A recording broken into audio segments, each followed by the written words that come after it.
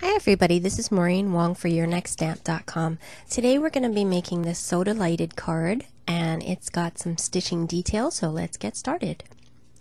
First up, I'm using this set from YNS called Happy Meal. Specifically, I'm using this soda bottle image, and I've already got it mounted on my small Martha Stewart footed stamp press. I'm going to take my Memento Tuxedo Black ink and ink that up and stamp it because I'm going to be coloring with Copic markers. And I've just got a little scrap piece of cardstock here that I'm going to stamp my soda bottle on. I'm going to be cutting it out with the matching die later, so I'm just using a scrap. And let me zoom in and speed this up so you can see my coloring.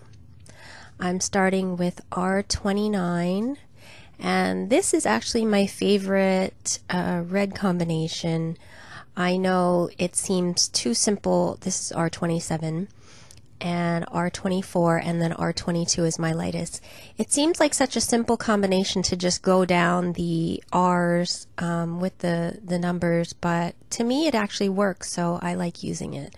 Now I'm coming in here with E37, and my Copic marker is drying out, so I need to do a refill on that, and now it's better. So I can finish coloring, and the lighter brown is E35. And then what I'm going to do is go over the straw with R29 and just R22 to make a little bit of a highlight in the center of the straw because it's so small you can't use all the different colors. Then I'm going to go over all the soda with my Wink of Stella pen to give it a little bit of sparkle. And hopefully you can see that little bit of sparkle here. I just like that for soda. I think it gives it a nice effect. Okay, and now I'm going to take the matching die. Whoops, let me zoom out first. I'm going to take the matching die and line that up on my soda bottle so I can cut it out on my die cut machine.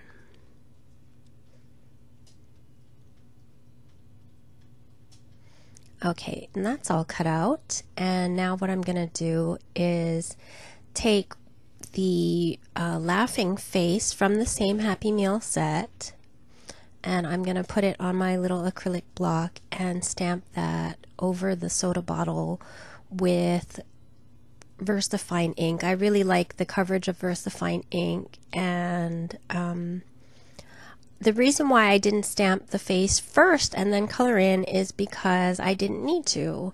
The only thing that's going to be colored on the face is the tongue, and it actually matches that pinkish red color in the middle of the soda bottle, so that's why I went ahead and stamped it afterwards. And I really like how that turned out. The VersaFine is a really nice coverage black ink. Okay, now I'm going to stamp my sentiment using the Soda-lighted to have you as a friend, and again I've got those both lined up on my small footed stamp press. I've got my soda bottle temporarily stuck down to my card base. Actually it's not a card base, it's just a card front, and I'm stamping with VersaFine ink, and the reason why I have it just temporarily down is because I want to make sure that I have enough space for it when I line up my sentiment. And then I'm going to be taking that soda bottle off and doing some die cutting on that card panel.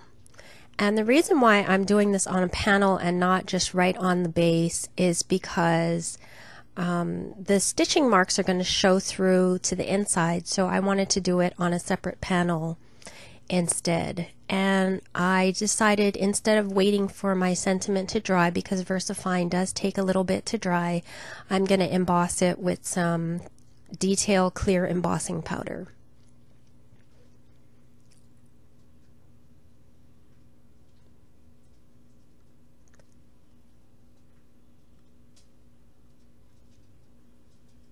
So let me heat that up, and I have to show this because I just absolutely love how the embossing powder melts and reveals that shiny sentiment. So that's all done, so I don't have to worry about touching it. And now I'm going to take my Your Next Stamp Stitching Marks Circles dies. And if you're not familiar with these, they don't create a cut circle. They just create the stitching marks inside of the circular shape. And they go well with the Your Next Stamp circle dies. And so I'm going to just take the largest one, put that in place, and run it through my die cut machine.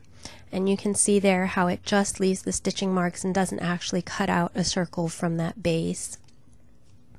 Then what I'm going to do is go in with the next largest circle, and I'm going to tape that down, run it through my die cut machine, and I'm going to keep going with this process until I get to the fourth largest size, and I decided that that was enough. I didn't want to go all the way to the corner.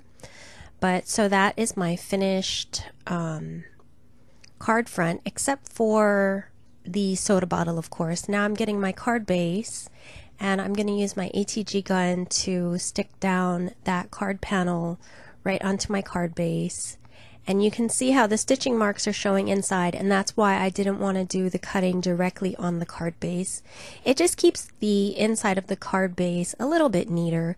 You don't need to do that, but I just like to have that stitching marks covered up, and that's why I did a separate panel.